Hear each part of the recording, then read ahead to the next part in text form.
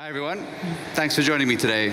So, I'm one of the founders of Deckmatch. Walid is here somewhere. He's lost his voice, but he was supposed to be with me. We are going to be showing you something slightly different today. Not just a pitch for capital, but rather a demonstration of what we can do for most people's workflow here. You see, in trying to solve the similar company's problem, we stumbled across something pretty significant, quite profound, that promises to deliver a Google moment to private markets. But first, some context. How do we get there? So this is what we're known for. It's basically an API that ingests all of your top-of-funnel, messy data, structures it, enriches it, and puts it where it's supposed to be, your CRM, wherever you do your work. In that middle stage, we actually have something pretty cool. We try and say, given what we know about this particular deal, who looks similar? And whilst our customers really loved everything that was going on, the outsourcing of the donkey work, they really thought that the similar companies feature left a lot to be desired. So we felt a bit crestfallen, right? And so we spent the last 6 months reverse engineering all of this problem. And I think it's best explained through this image. You see, Slack, which I think we all know, has a few alternatives, right? You have Microsoft Teams, Discord, and to a lesser extent, Google Meet. Now, you'll notice that I didn't say companies, I said product, and therein lies the distinction. You see, if I was trying to find a competitor to Slack, all I have at my disposal in terms of natural language is a one-size-fits-all company description. And it doesn't take Sherlock Holmes to figure out that I'm not going to find Microsoft Teams with Microsoft's warm and fuzzy corporate description. So there's a big gaping hole right here under products. And we thought, well, OK, let's try and license that data. It must exist somewhere, right? Turns out it didn't. So we spent the last 6 months putting together the infrastructure, the data pipelines, the workflows, and the data flywheels to make sure that we can have the most up-to-date, interesting product-level data imaginable. So let me actually take you on a different journey now and show you the power of this data. Who remembers this tweet?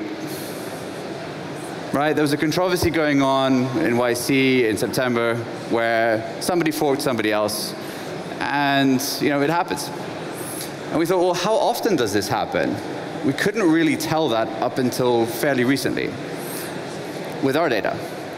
So without further ado, here's YC, 5,000 companies. And typically speaking, that trajectory has been up and to the right, with batch sizes increasing and so forth. But the best known company is probably Stripe, and their company description is helpful: economic infrastructure of the internet. So the most similar company within YC for Stripe, according to the company level data, is, let's have a look, open source infrastructure for the financial internet, shipping infrastructure for the internet. It's basically garbage in, garbage out, right? You have insufficient descriptions, you're not going to go very far. But we see Stripe as a wrapper around a bunch of products. And each product has its own unique data. And that's unique to us. So now equipped with this, we can click on Stripe billing. And we should be able to see a much richer picture. So actually, Stripe billings lookalikes are Copilot. They are cash-free payments. They all have some form of subscription-based billing application. Cool. So now if we zoom out, this is really what the competitive landscape of Stripe looks like. It's product-centric, right? And that's what we're trying to bring to the table. So if we were to apply it to all of YC, we get something really messy like this: 11,000 products. With dimensionality reduction, we can actually start to see clusters forming: biotech, food delivery, insurance, recruitment tech, you name it. Simplifying the picture, we get something like this.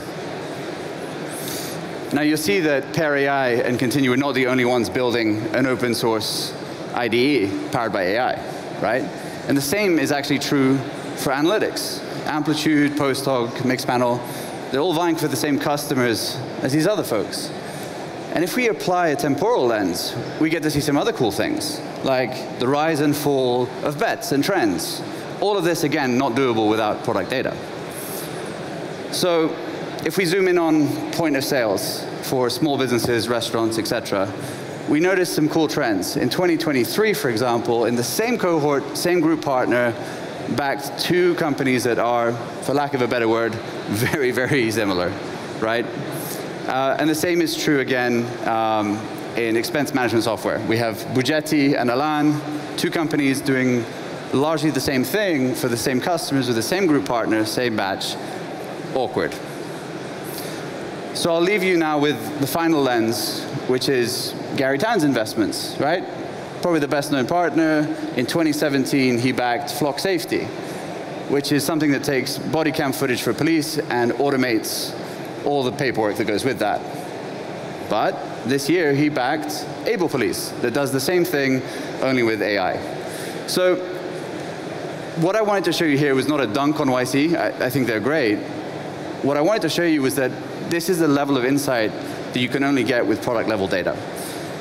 So I'm really stoked to announce one product that comes in two flavors today. The first is for founders and operators in the audience.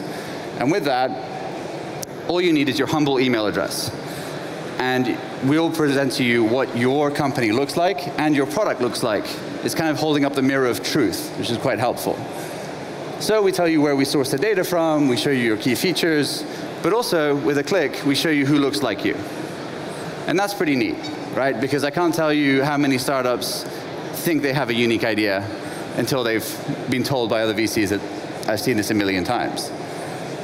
So we think that's helpful. You can take the data with you. You can do a whole bunch of stuff.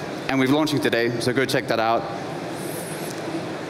But the real creme de la creme is what we're able to do on the other side. So think you're a private market investor, you're an M&A professional, you're in corporate development.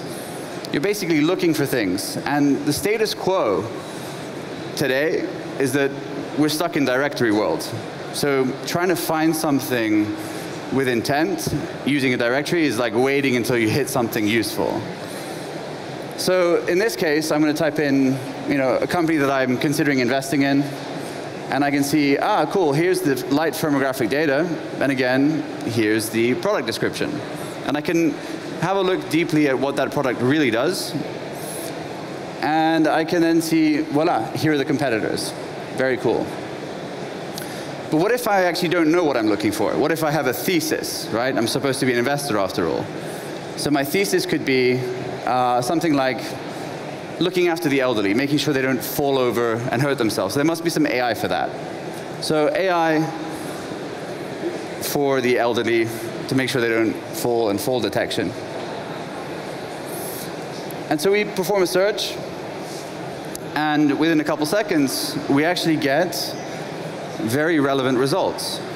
So we're able to reverse engineer a company we should meet with based on the products they make. Again, not doable without product data. We can also leverage the fact that it's relational to explore the other products that they have, which is pretty cool. And so for us, the traditional data is actually useful.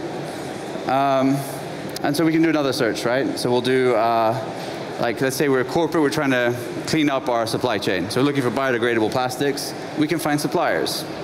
Well, let's say I'm a search fund, right? And I have a particular thesis about a roll-up for the Salesforce ecosystem.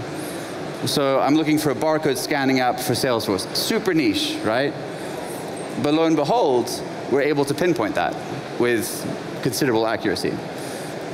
So all that to say, I think that the status quo has been, it's like trying to figure out the contents of a movie by just having the balance sheet of the studio. That is what private market data is today. And I think what we've all been missing is the underlying story, and I think that changes today with AlphaLens. So I've been Leo. This is my LinkedIn profile. Please check out alphalens.com, and you've been great. Thank you.